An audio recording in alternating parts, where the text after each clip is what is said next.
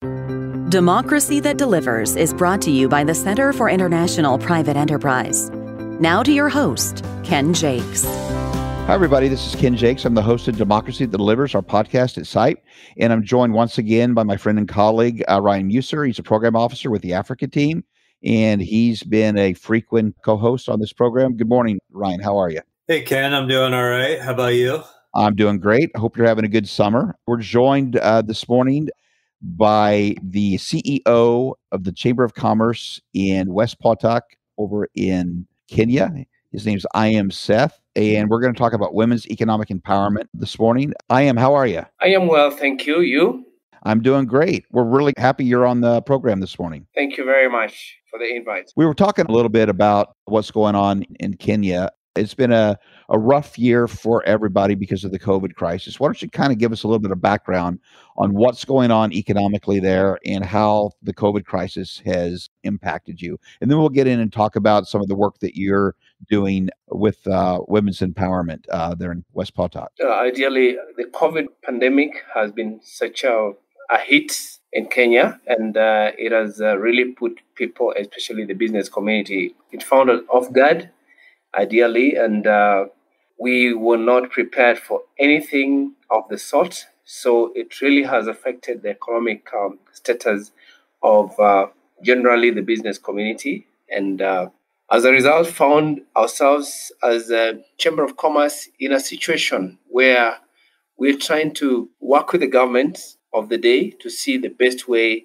to make the business community survive in this pandemic. And in the midst of all that, be able to help people to actually keep COVID at bay by the vaccinations and social distance and the sanitization and all the ABCs of making sure that people keep healthy and try to hang in there in the business. But ideally, it is tough. It is tough, especially financially, and people being able to access financial assistance to be able to come back on their feet has been very tough, because also financial institutions are trying to really be cautious about who they lend to and who they don't lend to. And Ryan, the reason we're talking to IM this morning is they want a newsletter contest, but it's more than just a newsletter. It's the work that they've been doing on the ground in support of women's empowerment in the economy in general and in helping entrepreneurs and businesses. Talk a little bit about the work from SIPE's point of view that IM and his organization has been doing. Sure. So first off, I should acknowledge that this podcast is a bunch of men talking about women's economic empowerment.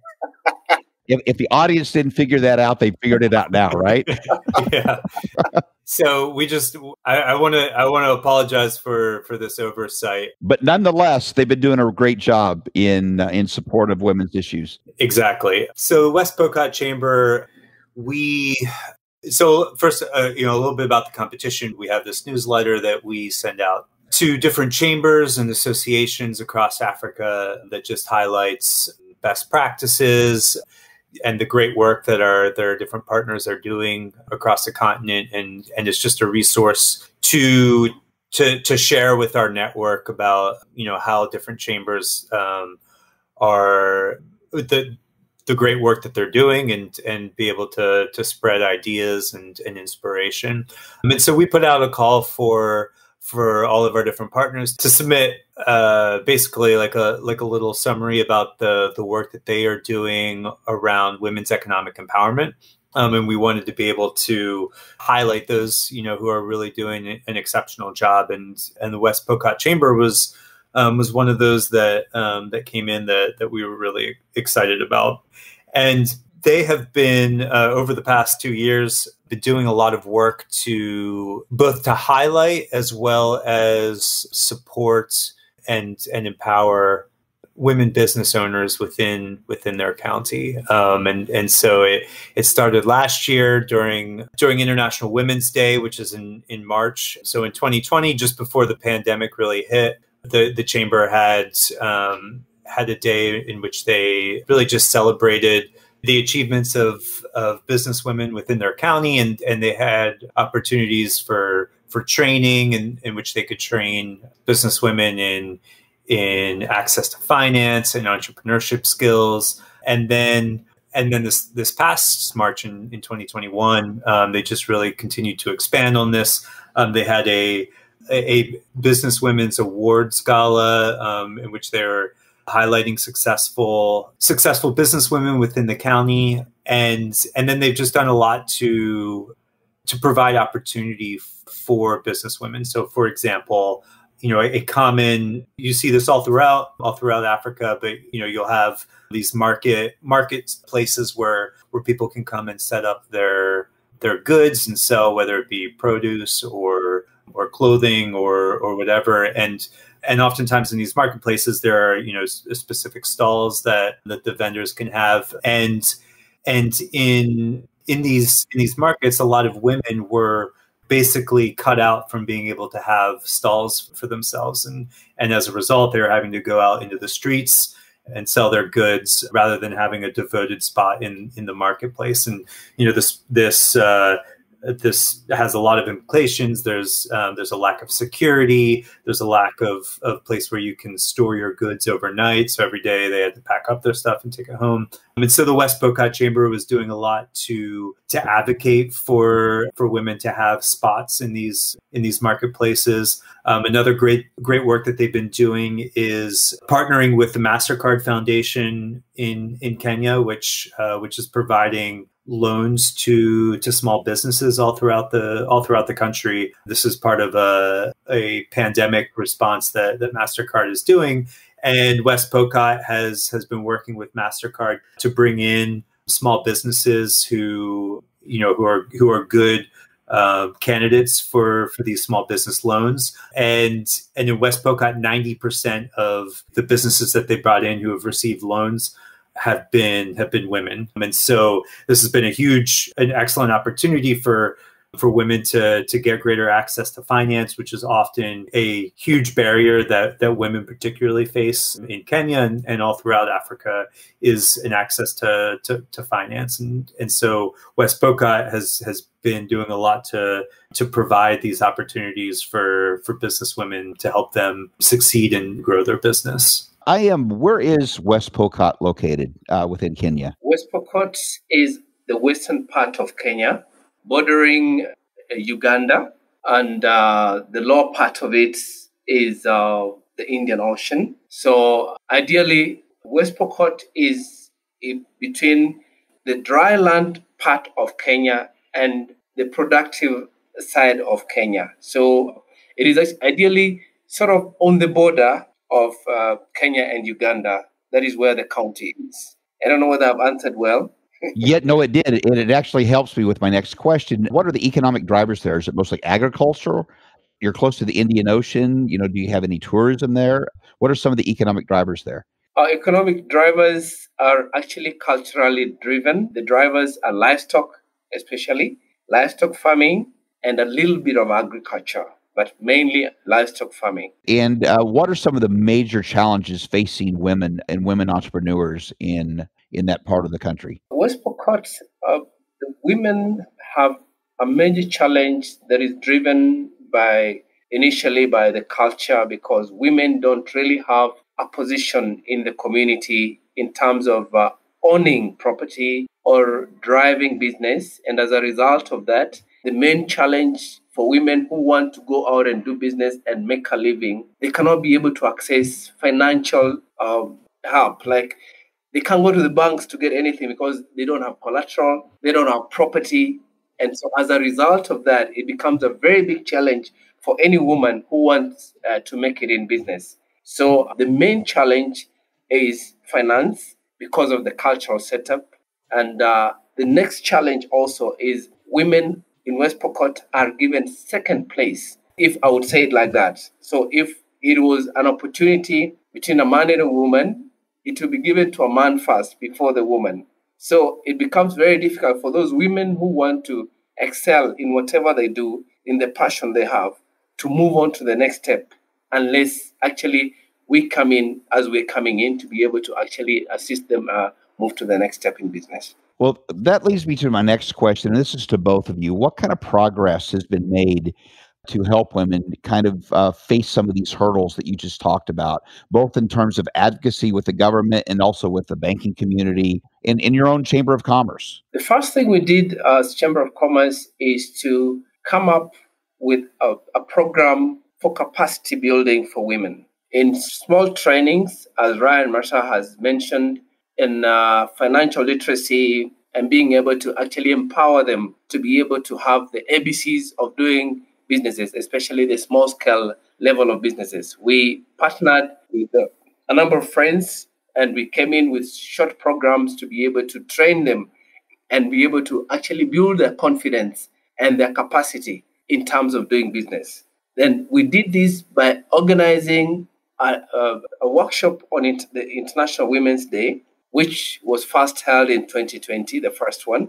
And it really bore a lot of fruits. And as a result, when we saw that opportunity, we moved on to, and because we realized that this was an opportunity for us to actually engage the women. And as a result of them seeing what we're able to do for them, then use this particular opportunity to engage the county government to be able to know the potential that the women have in moving the economic status of the county to the next level. So that's how we started off. Ryan, from our point of view, from SIPE's point of view, looking from the outside in, what kind of progress has Seth and his organization made there in really furthering the goals of women and women business leaders? Well, I mean, I think that really the progress that they've made is just providing these opportunities for women. I mean, I think that bringing these loans to business women is just a hugely tangible accomplishment that greatly affects the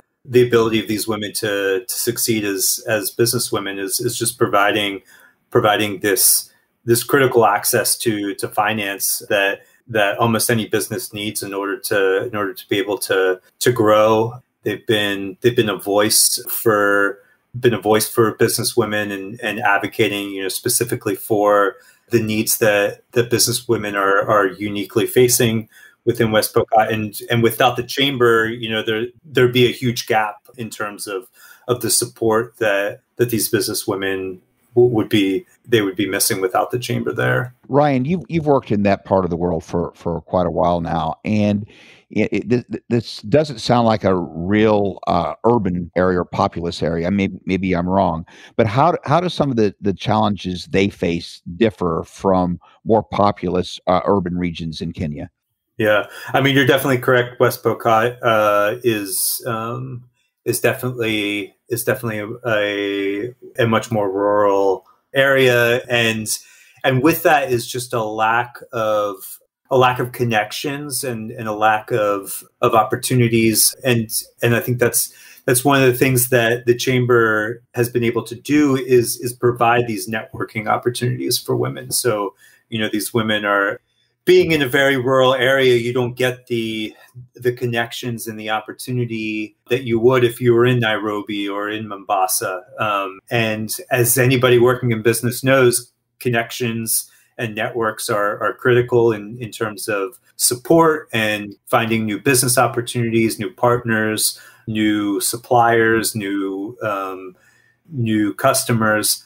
And so the chamber, through providing these hosting these events for women, provides a valuable place for women to come together and be able to network with each other and build connections and support each other that otherwise would be lacking in this very rural place where it's hard to bring people together and build those connections. Yeah, and you're right, Ryan. I mean, living in rural areas and problems facing people in rural areas just are not unique to the developing world. We see it in the West, in the United States as well, because you have fewer opportunities, there's fewer people, and it's harder to connect. You're absolutely right about that. And I'm going to talk about a little different type of connection, which is technology. We've done podcast after podcast, Ryan, about the role of technology, especially in rural areas. And I want to ask IM, how do you see technology playing a role where you live in helping entrepreneurs and also women entrepreneurs? Technology is definitely the way to go when you look at any business moving to the next level and when you look entirely at where the world is going. But West Pokot, ideally, First of all, the way Ryan has explained it, being a rural area and not being very exposed to the networks in the rest of the cities like Nairobi and Mombasa becomes a bit a hindrance, and lack of exposure to technology also makes it slower for us to move with the pace that the rest of the world is moving in terms of business. So as a result of that, we find ourselves in a situation where we may have to start with the basics of training women on the use of the technology before we even talk about the technology itself. So what about connectivity in the internet? How available is it in West Pokot? I would say not very available. We are in a place called Kapenguria, where it is a town of the town of West Pokot. And ideally, that's where the place where you can actually get some connectivity. If you go outside the town, you can't get any connectivity. Like if you found me in the interior place, there's no as I was going to have this podcast. I have to move to Kapenguria to be able to do it. Right. And that's a hindrance because you're absolutely right. The technology is the wave of the future. We have found that since the pandemic started, that in many places of the world, it has forced people to embrace technology even more than they did before. And they've been very successful at it. But it's very difficult in places where you live, where you literally don't have that connectivity and internet access. Is the chamber working with the local government, with the national government, with technology suppliers, internet companies to make improvements in that area? Yes, indeed. The chamber is actually working with the county government, which in turn is working with the national government to be able to harness the idea of internet. So we are really still on the basics of actually laying down the cables to come up to the county before we can move to the next level of now connectivity. So the process is ongoing right now. And we hope maybe in the next 1 or 2 years, we will have more connectivity than we actually are experiencing right now. Ryan, what's SIPE doing to help in this area? Well, my colleague Hannah Right. in the Africa department is working on a program in Kenya that's focused on improving the digital economy and looking at bringing together stakeholders within Kenya that have an interest in the digital economy and creating a collective voice to advocate on policy issues that would improve the overall business environment for the digital economy. And so that's everything from infrastructure to knowledge and education and human resources to policies on taxes and internet availability and an open and free internet. And so we're working on strengthening the collective voice of the business community all across Kenya to be engaging government and advocating to improve the whole business environment that would enable a digital economy to continue to grow and thrive in Kenya, which Kenya is in the continent, one of the oftentimes seen as one of the leaders in terms of digital economy. Right. But there's also still a ton of work to be done to continue to grow and enable that sector to thrive in Kenya. Yeah, and in fact, that digital divide is a major problem throughout the entire world, and it's just something that comes up a lot on this program, Ryan. And it's a huge part of the future of any economy. I want to ask you, where you see West Pokot in the next 5 years. Are you an optimist? Are you a pessimist? What do you see happening? I am an optimist by all means, because for me to have taken on the journey to work, especially with the lists attended to a group of people who are the women in West Pokot, meant that I am such an optimist, because it's looking at most people would like to identify themselves with the winning team, but I took on the program of women because I realized the potential that they had, but nobody was looking their side.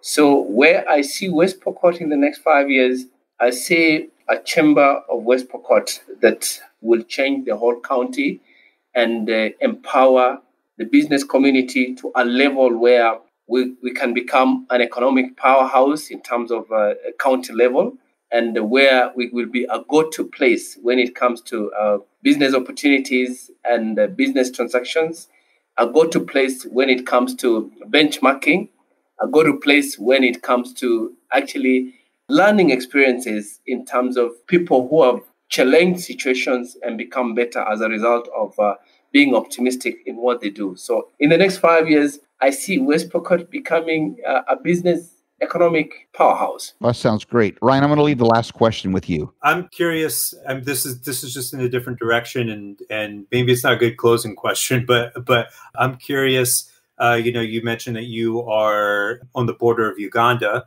and another issue that we are facing a lot in Africa in the future, right now and in the future, is increased trade across borders, and we're working on the AFCFTA as the continent looks to become more of a unified economic bloc.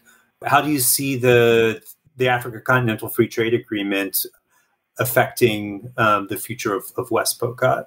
The effect will definitely be positive because we are already having committees being formed across the border to foster peace and to be able to actually integrate the two business communities, to be able to understand that they can actually be able to gain from each other by understanding each community, how we can be able to harness the businesses that we have across the border to be able to work together. So as a result of that, both governments have come up with strategies to be able to form committees that will be able to actually harmonize the whole situation so that at the end of the day, the Africa Free Trade Area will become a big plus to West Pokot and bordering Uganda and, of course, bringing in better results. Great. Well, along with the digital economy, the Africa Free Trade Agreement is something that we at CIPE are going to be